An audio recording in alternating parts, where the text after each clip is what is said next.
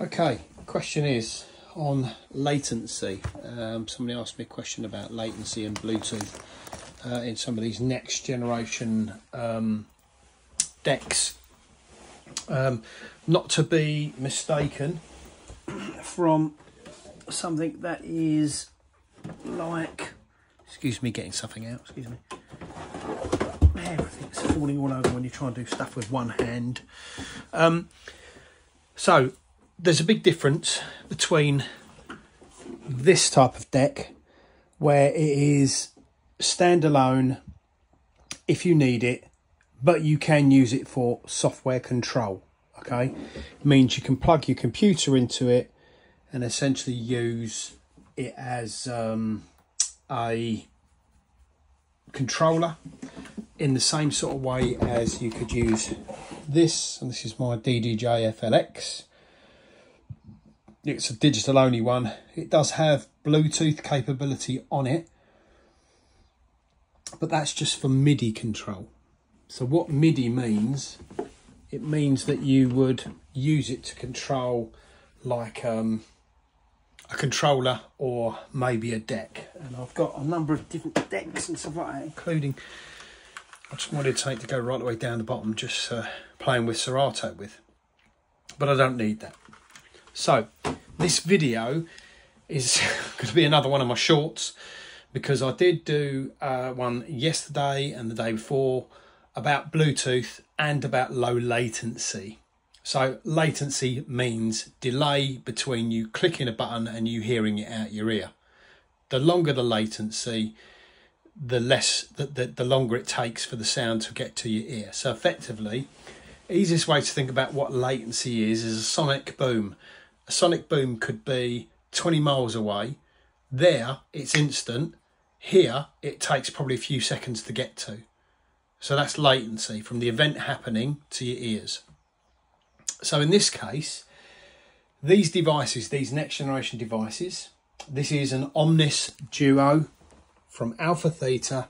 It is different because I've got it skinned from Doto Design. I don't get sponsored by anything like that.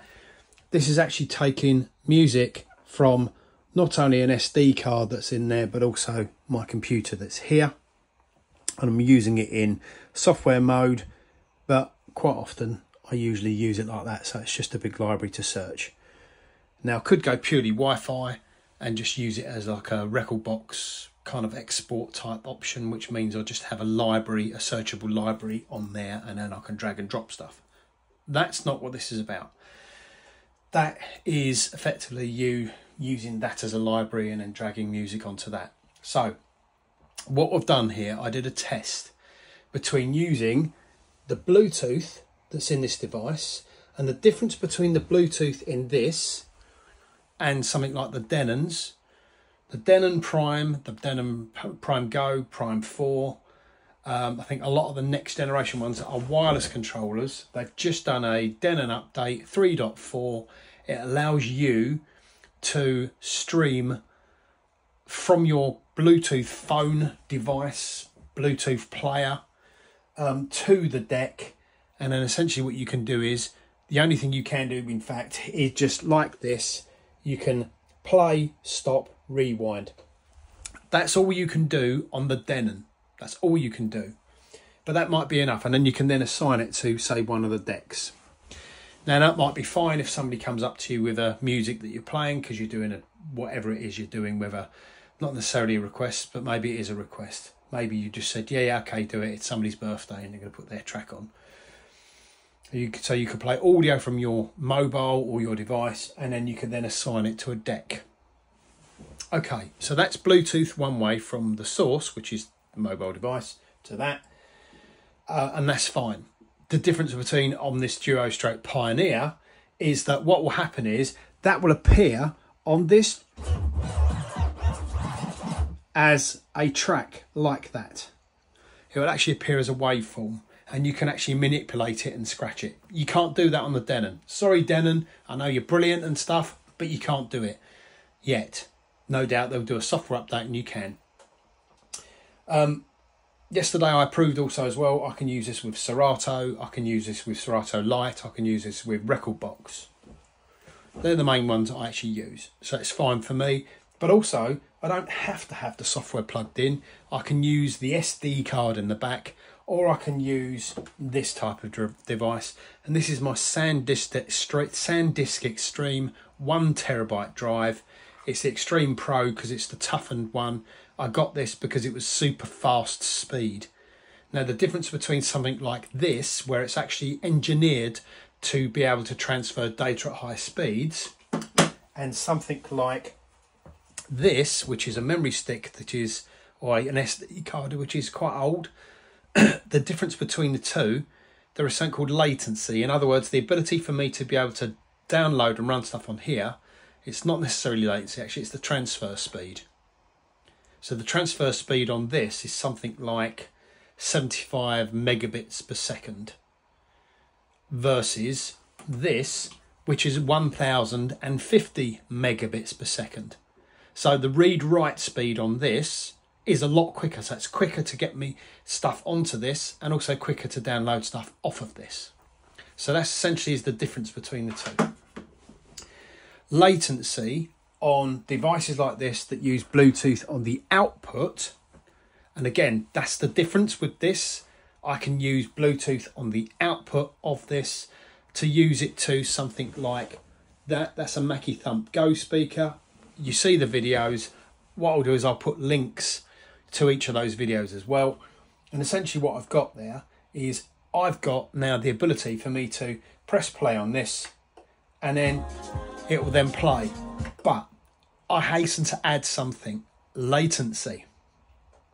If you are mixing using your ear, not using the headphones, but actually using the speakers that you are playing out to, when you press that, there will be a delay, and quite a bit of a delay, about 17 milliseconds. Doesn't sound like it's a lot. It's fine if you're just playing track to track and you're just almost like doing jukebox. But if you're actually mixing not only in your earphones, but you're also feeling the vibe, there will be a delay and therefore it won't sound as natural. So normally what people do, they wire them directly into the speaker because there is no latency, because it's direct. So what I decided to do was look up that. So something like the Denon Prime Go and this Omnis-Duo, they've got Bluetooth that you can play out to. In fact, that's interesting because on the Denon, you can only play into it. You can't play out to unless you've got an adapter, unless anyone knows any different. But I think it's only in. You can't do out. This has got two-way Bluetooth, so you can play also, you can go in from a device and you can also play out from this as well to a speaker. But you can't do both at the same time. So I wanted a mechanism where I could then say, right, okay, I want to do low latency, so what's the option? And what I didn't want to do is, because some of the gigs I'm doing, there isn't a lot of space and I don't want to run wires. And there's a reason for that, because just people tripping over things and so on and so forth, so it makes it easier. I do have the cables, the XLR cables to plug in, but I'm not using those. So in this case, what I've got here is I've got a transceiver, so transmitter and receiver. And what is, one goes in the back of the deck and one goes in the back of the speaker. So essentially what happens is that plugs in the back of the deck, and if I turn it on, it's a little radio, so it's a transmitter.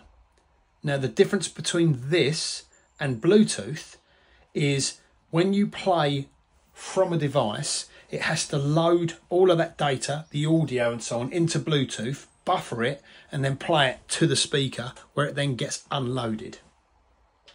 Now the problem with that is that's why there's latency in that. So there's no real low latency Bluetooth capability. You know, they've been starting to improve it.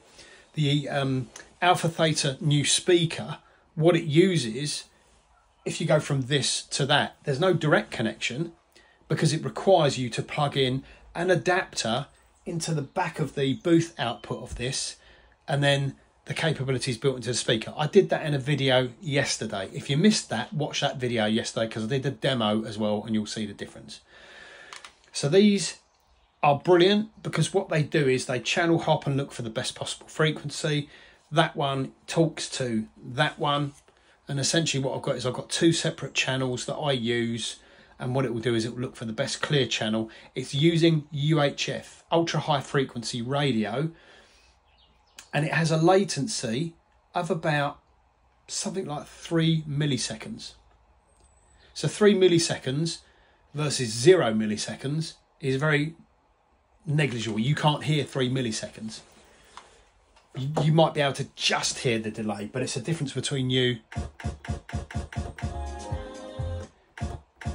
So, you know, pressing k, go, or go, go. That's the difference between, it's weird, I know, it doesn't sound like it's demo in that sense. So low latency is really quite important. If you want to play out the back of this to a set of speakers, use some low latency adapters. I've got these low latency adapters because they're UHF. It's near enough instantaneous. It's nearly as quick, if not as quick as cable. I would say, obviously, it's not as quick as cable, obviously, because cable's direct, because the speed light goes straight from the unit to the speaker. But it's 3 milliseconds. And that essentially is fast enough for it to work. And I worked it yesterday. I mixed by ear, took the headphones out, mixed by ear, and it was fine. So the difference between latency and you know, having a lot of latency and so on. So won't be a second. Let me just finish this video. So what I'm going to do is I'm going to just finish this video, and then I'm going to talk to the boss over there as well. So that's the difference between latency. I hope that makes sense. Thank you.